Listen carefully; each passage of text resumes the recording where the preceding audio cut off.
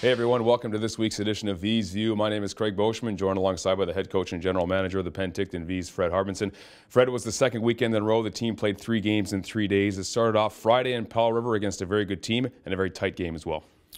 Yeah, it's always a tough place to play. We've had some success over the last few years there, but usually a tight checking game, a game that you have to show patience, and I thought our guys did that and hung in there until the third period where we were able to break the game open. Saturday was a matchup between the first place team and the last place team in the standings, but the Cowichan Valley Capitals gave you a very good game as well. I think you look around the league. I mean, top to bottom, it's probably the best year in my time in the league as far as the parity that everybody's been wanting. And we knew going in there. I mean, they've had real struggles on the road, but they've been pretty good at home. And it was another one of those games that we had to scratch and claw to get the 2 points. Sunday afternoon was the first afternoon game of the season against a very good team in Victoria, and unfortunately came out on the wrong end of a 6-3 game.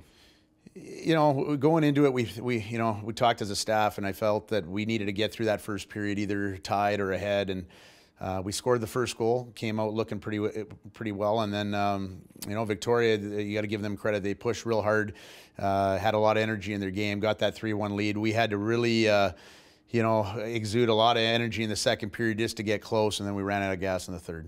Now it's tough to lose the final game of the month, but over January, 9 wins, 1 loss, and 1 tie. A very impressive month for your team.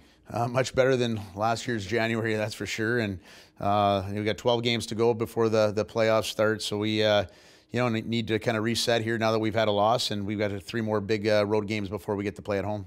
Yeah, Merritt this Friday, Salmon on Saturday. Those 2 teams aren't challenging you for playoff positioning, but these are 2 teams that might want to play spoiler for teams at the top of the division as well. And they're teams that you could play in the first round of the playoffs. You never know, right? So it's Salmon Arms won 6 in a row. Merritt goes into Wenatchee and loses in overtime, and then wins a big game there on the Saturday night. So again, like I said, the parity is the teams are real tight from top to bottom. Appreciate your time here, Fred, and we'll talk to you next week. All right, thank you. We've got date night covered. Find movie listings from around the valley under the Our Town button. Click a poster and watch a trailer.